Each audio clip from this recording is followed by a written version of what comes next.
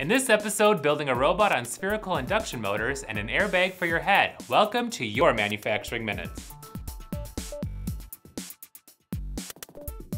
We're in the infancy of a world of robots, and another member of the robot clan has emerged, the slim form SIMbot. Created by Professor Ralph Hollis, a robotics researcher at Carnegie Mellon University, the SIMbot has a single ball system to get around and uses an experimental induction motor rather than a mechanical drive system for mobility, which results in a robot with minimal moving parts. Ballbots have been around for some time, but the belts that drive the rollers wear out and need to be replaced, requiring recalibration of the system. To combat those issues, the team looked to induction motors that use magnetic fields to induce an electrical current and generate torque rather than rely on electrical connections. Using a spherical induction motor, or SIM, is a challenge, but allows for a spherical motor that can spin freely in any direction.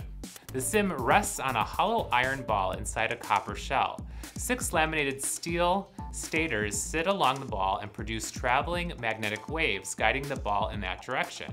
By altering the currents produced by the stators, the SIMbot can be steered in different directions. Could this lead to cheaper, more reliable Ballbots? How could you see bots like this being used in a manufacturing setting?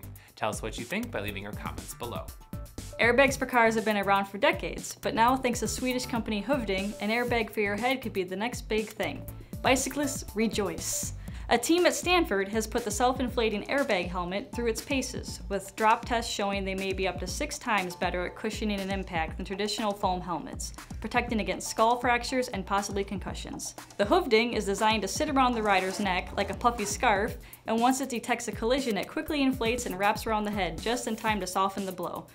During tests, helmets were pre-inflated to the optimum pressure. In the real world though, the helmets are designed to self-inflate when a collision is detected. Scientists say the process may not guarantee the airbag will inflate to the safest pressure, in which case the person wearing the helmet would be worse off than if they were wearing a standard foam helmet.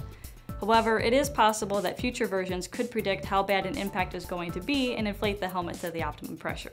The airbag helmet is already available in parts of Europe, but has yet to make its way to the US. Could self-inflating helmets be the answer to reducing bicycle accident-related head injuries? Tell us what you think by leaving your comments below. That's all the time we have for today, but tune in every Tuesday and Thursday for your next Manufacturing Minute.